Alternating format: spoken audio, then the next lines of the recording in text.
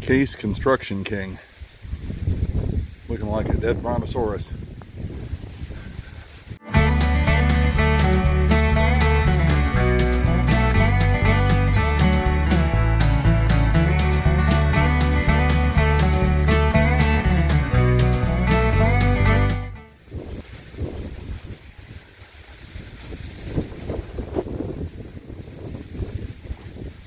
That's cool.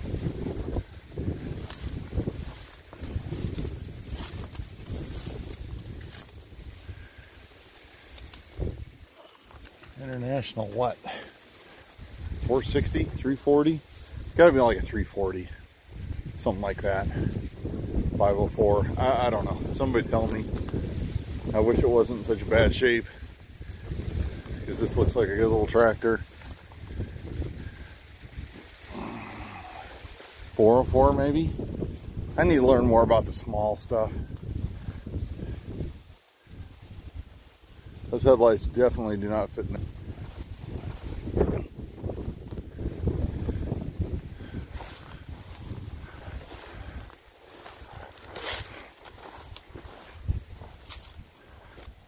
Old case.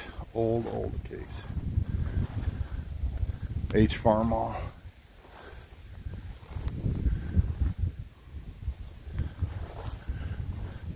Picked over Ford with a serious backhoe and loader on it. Probably did a lot of good work when it was new. Little 100 series Ford, I believe. Good friend of ours had something like this. It's a good little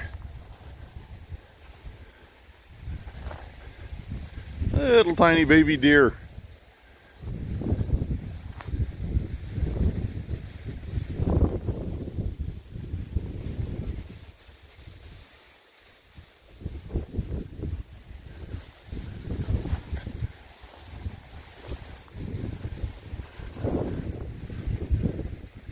H.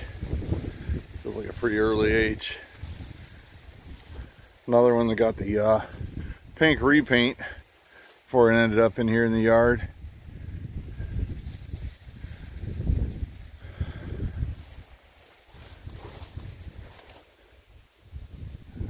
Shame.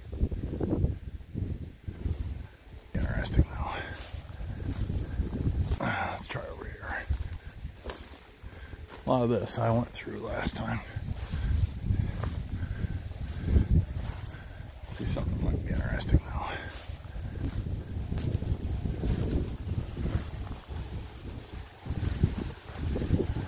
though. Ooh.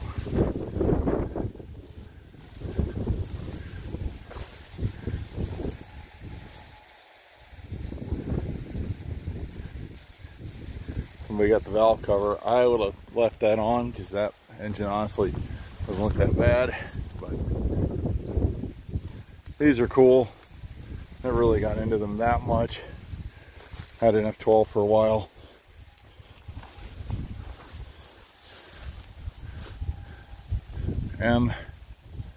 Who had old school remotes on there?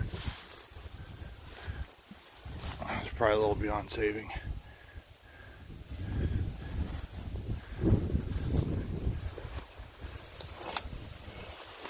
Had a Christmas tree. Doesn't look like it was an IH Christmas tree, I don't think. Did you have live hydraulics? You had a loader. Of course, it's gone. But yeah, I think this one had live hydraulics. Somebody pinched them.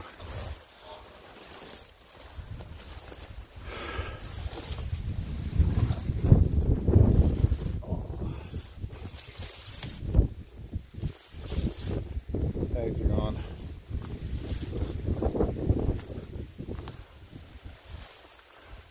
Need a Lincoln tractor cab, Blue Mound, Illinois. It is.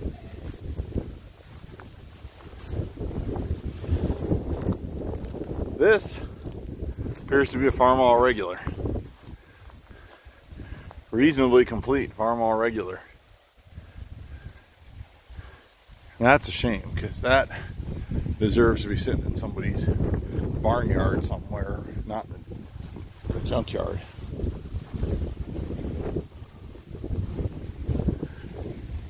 I'd never tried to restore it, but man, it looked good sitting in the front yard back on its wheels. Look at deer. Another ALLIS.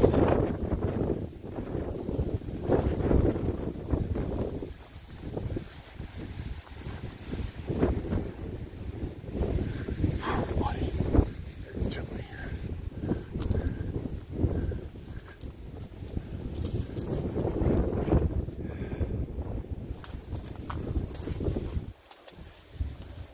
$450.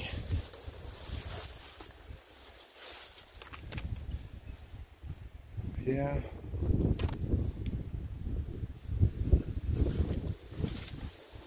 I'm not too interested in greenheads. Let's find the red combines. Said that like a half hour ago. It's gonna be a monster video. This might be a two-parter. Oh, they'll cut off wheels on that.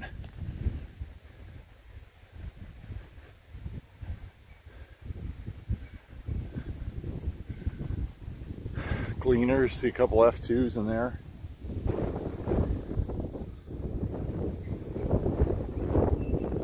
Back in the day when we were big into the early Cub Cadets, Dad and I'd come out here and buy combine lights and make up sets of headlights for the Cub Originals, because the lights on the 815, 915 combines were the same as the Cub Original lights. I love that 460. That is such a shame.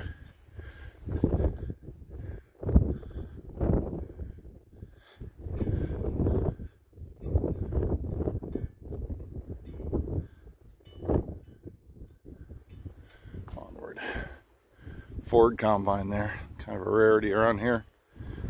A lot of gleaners around here.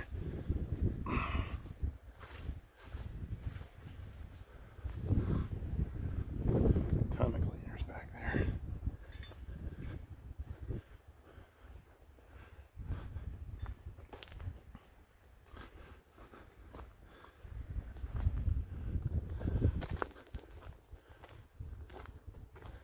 Okay, I see something cool.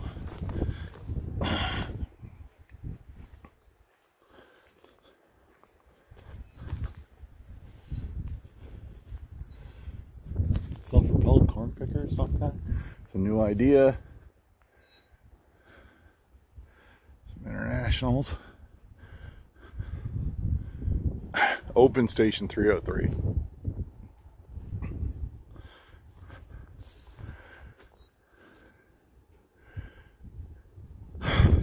What a neat machine.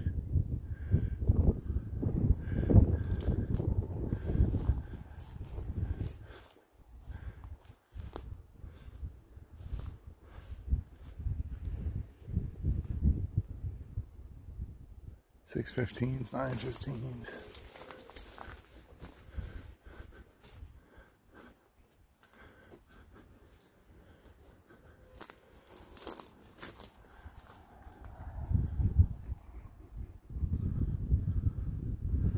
Axial flow 1440.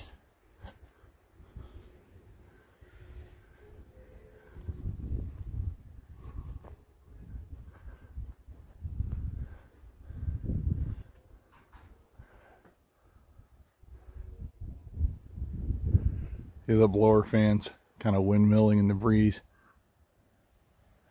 on those old Deeres. And the noise, the wind through the tin work, it's kind of eerie. Another axial flow.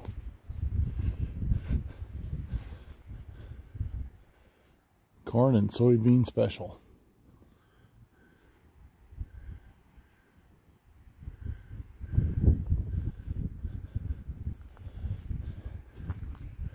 $915.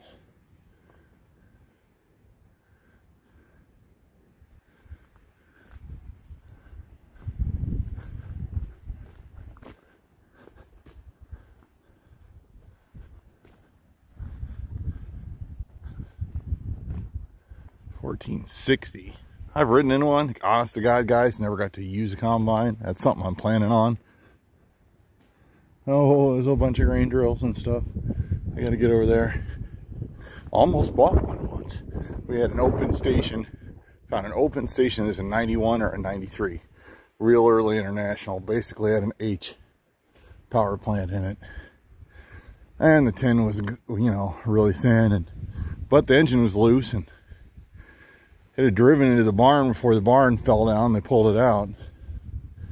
Could have had it for nothing, but you know, it was a big project. Little 315. That's cool.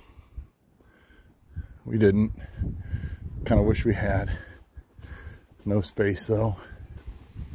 New Hollands.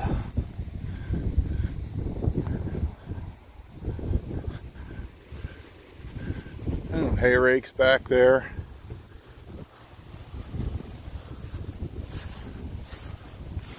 Feed grinders over there. Thresher head, that's probably a pull type.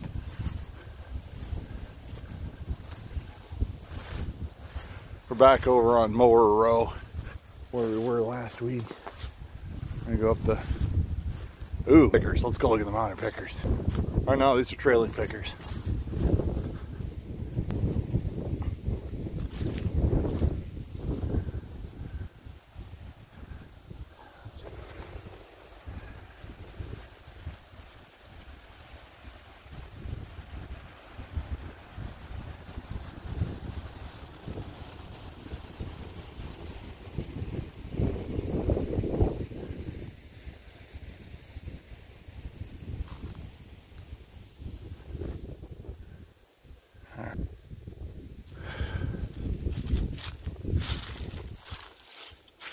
No idea.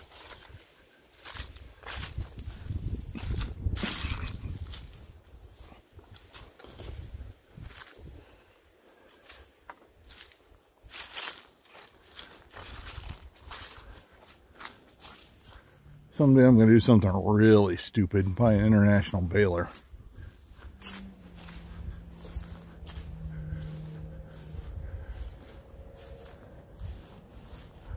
You know, solid new idea manure spreader over there, wood side. I mean, hell, it needs a little work on the guts, but I've seen worse things.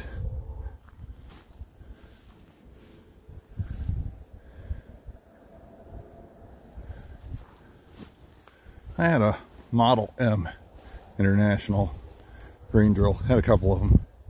Kind of sent them down the road, never thought I'd use them. I want something a little newer anyway. There's a lot going on. I didn't really have the time to put into them, so I just kind of let them go. I guessed in there.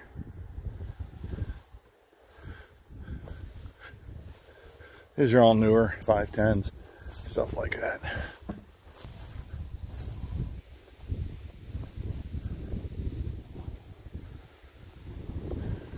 It's old and it says McCormick. Might be a Model 45. If anyone turns up a mint one out of their barn, let me know. Well, it's, you know, close to northern Ohio, because I'm crazy enough to try.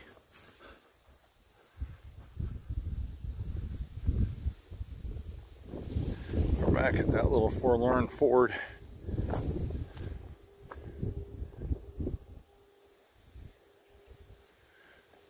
And a big rear end out of something.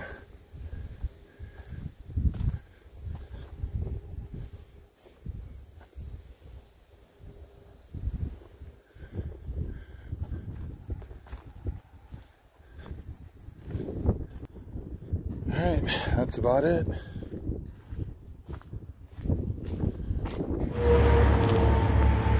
Dad and I are on our way back from Jean's again and over in Attica, and just had to stop, take a look at this insane road. This is just gorgeous. This is the great thing about Ohio in the fall.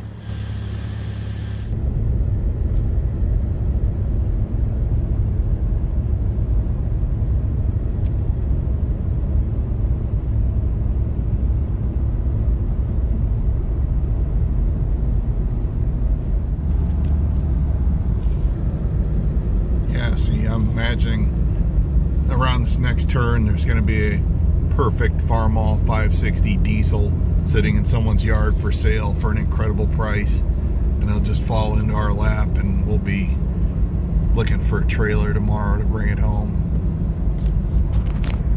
I'm sure it'll happen. It's got to be right around here someplace.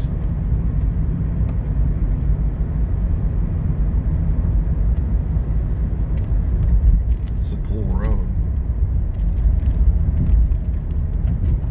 Sorry about the bumps, guys. We're driving the Jeep. Jeep, just enjoy every pothole.